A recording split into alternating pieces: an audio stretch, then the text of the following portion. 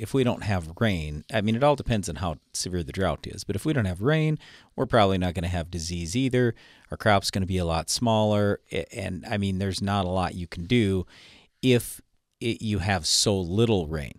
But what we end up with quite often is we have just enough rain to get pretty decent crops. I mean, I want 300 bushel corn, but a lot of times our fields are 200 to 220, and I'm disappointed with that every time. But it's still 200 to 220, and if I take a look at what the crop price is even today, we're going to be okay on our farm. So my point here is, if I've got enough to raise 200 or 220, I may still be disappointed, but am I going to have a disease issue there or not? So yeah, we can talk about the plant health side of it, but the plant health side is going to make you some money. The disease side is going to make you a lot more money. I'm just saying it's more important to spray a fungicide for disease than it is plant health. I mean, they're both factors, don't get me wrong.